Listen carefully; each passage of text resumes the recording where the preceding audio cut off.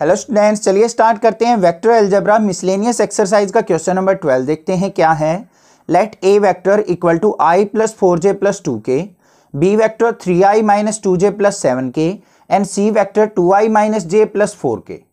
Find A vector d which is perpendicular to both a and b and c dot d is equal to 15।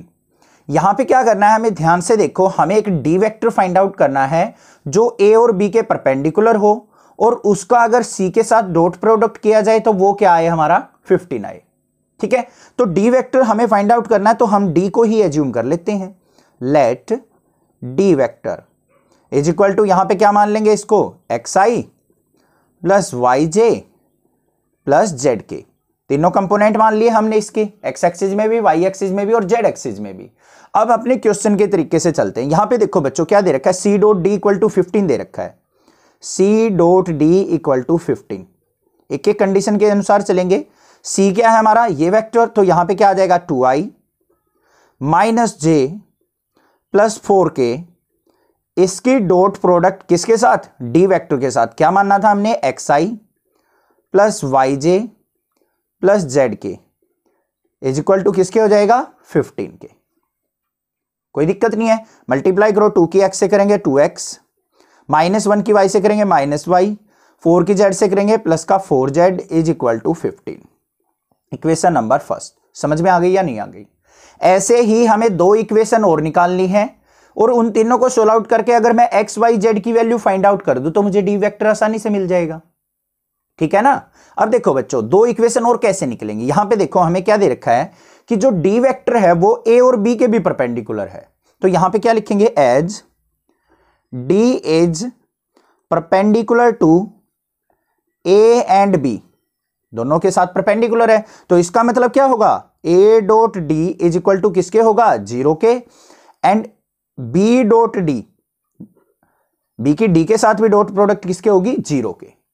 क्योंकि अगर दो vector perpendicular होते हैं तो उनकी डॉट प्रोडक्ट क्या होती है, 0 के इक्वल होती है। बस यही करनी है हमें। A वेक्टर क्या है हमारा, I plus 4j plus 2k, तो I plus 4j plus 2k, इसकी डॉट प्रोडक्ट किसके साथ, D वेक्टर के साथ, xi plus yj plus zk is equal to किसके, 0 के। तो क्या आ गया यहां पे, x की 1 से करेंगे तो x, 4 की y से करेंगे तो 4y, 2 की z से करेंगे तो 2z is equal to 0। Equation number आ गई सेकंड, आ गई ना। ऐसे ही b डॉट d निकाल लेंगे। b वेक्टर क्या है हमारे पास, ये रहा 3i minus 2j plus 7k, तो यहां पे क्या हो जाएगा, 3i minus 2j plus 7k, इसकी डॉट प्रोडक्ट किसके साथ, d वेक्टर के साथ, xi plus yj plus zk is equal to 0। तो यहां पे क्या आ जाएगा, 3 की x से मल्टीप्लाई 3x, माइनस 2 की y से माइनस 2y, 7 की z से प्लस का 7z is equal to 0। Equation number third हमारे पास आ गई है 3 इक्वेशन। अब इन इक्वेशंस को 3 वेरिएबल्स को कैसे सोल्व आउट किया जाता है, ध्यान से देखो।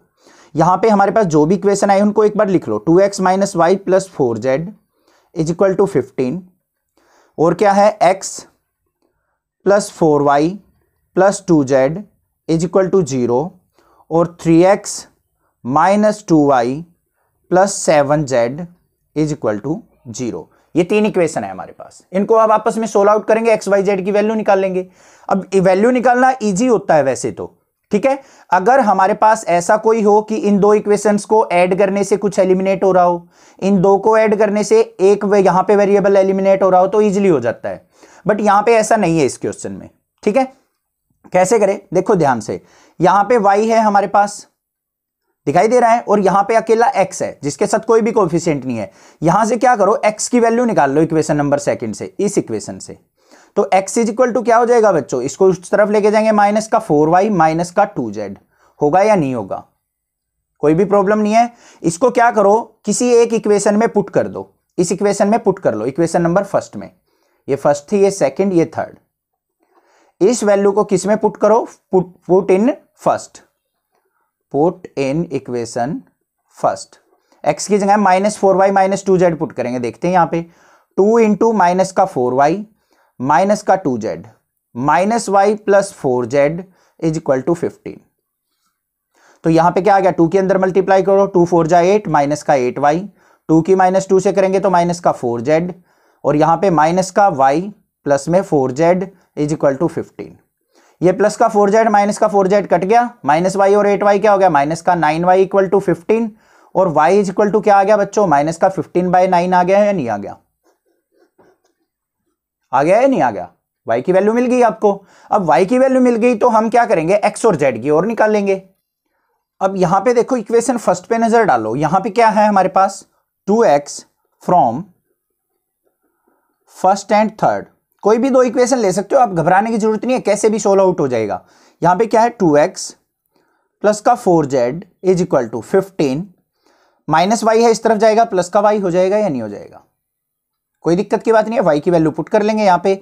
तो क्या हो गया यहां पे हमारे पास 2x प्लस का 4z is equal to 15, minus का 15/9 को देखो कट कर लो बच्चों, 3 से कट करो, 3 5 जा 15, 3 3 जा 9, माइनस का 5/3 हो गया ये, तो यहां पे माइनस का 5/3 पुट कर लिया, कोई दिक्कत नहीं है ना, ठीक है। इसको सॉल्व आउट कर लो तो क्या आ गया, 2x प्लस का 4z इज इक्वल टू 15 3 जा 45, 45 में से 5 गया तो 40/3, ये आ गई मेरे पास इक्वेशन नंबर 4।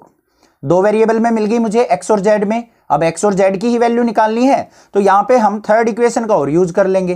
कैसे, अब जो थर्ड इक्वेशन है इसमें देखो बच्चों, हमें x और z चाहिए, तो क्या आ जाएगा यहाँ पे 3x प्लस का 7z is equal to minus 2y को उस तरफ लेके जाएंगे 2y, तो यहां पे क्या हो गया, 3x plus 7z is equal to 2 into Y की वैल्यू क्या थी, माइनस का 5/3, यही थी ना, माइनस का 5/3 पुट कर ली, तो क्या इक्वेशन बन गई, 3x plus 7z is equal to 2 की माइनस 5 से करेंगे माइनस का 10/3, ये इक्वेशन नंबर 5 आ गई। दो इक्वेशन आ गई, ध्यान से देखो, इक्वेशन 4 और इक्वेशन 5। अब यहां पे ध्यान से देखने की बात यह है कि इनमें से ना तो x का वेरिएबल, ना तो x का कोएफिशिएंट इक्वल है, ना z का है, तो कैसे करेंगे, इस इक्वेशन को 3 से मल्टीप्लाई कर लो, इसको 2 से कर दो।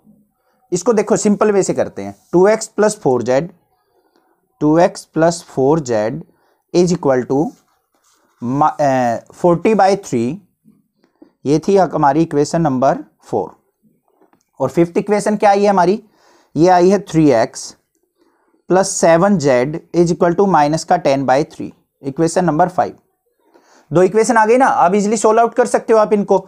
ऊपर वाली इक्वेशन को 3 से मल्टीप्लाई कर लो, इसको 2 से, तो क्या बन जाएगा, 3 से मल्टीप्लाई करके 6x प्लस का 12z इज इक्वल टू 3 से 3 कट गया तो ये 40 हो गया, 2 से करो 2 3 जा 6x प्लस में 2 7 जा 14z is equal to minus का 20/3।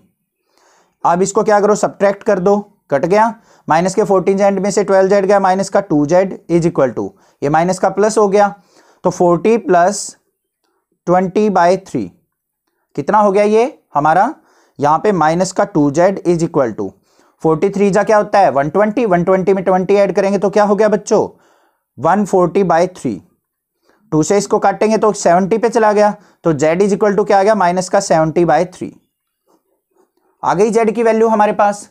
अब x की ओर निकाल लिया, किसी भी इक्वेशन में पुट कर लो, ये इक्वेशन है हमारे पास 6x प्लस 12 इंटू जेड की वैल्यू क्या है, माइनस का 70/3 इज इक्वल टू 40, तो यहाँ पे 3 4 जा 12, 6x इज इक्वल टू क्या आ जाएगा, 7 4 जा 28, इस तरफ जाएगा तो 28 और 40 क्या हो गया हमारा 320, x इज इक्वल टू क्या हो गया 320/6, 6 से काट दो, 6 5 जा 30 और फिर बच गया हमारा यहाँ पे 20 हो गया, 6 ये पूरा कंप्लीट नहीं कट रहा है बच्चों, तो हमें ये 2 से काटना पड़ेगा, 2 से काटेंगे तो ये 160/3 आ गया x की value, x is equal to 160/3।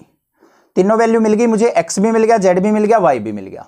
आप इसको और तरीके से भी सोल्व आउट कर सकते हो, जैसा कर सको, थोड़ा सा कॉम्प्लिकेशन जरूर है, ऐसे ही वैल्यू पुट करके निकालना है। अब वेक्टर क्या हो जाएगा हमारा, d is equal to xi था मतलब 160/3i प्लस yj था ये रहा, और z के, तो y की वैल्यू क्या आई थी हमारी, y की वैल्यू आई थी माइनस का 5/3, तो ये क्या हो जाएगा माइनस का 5/3j, और फिर प्लस में प्लस नहीं आएगा, ये भी माइनस आएगा, माइनस का 70/3k।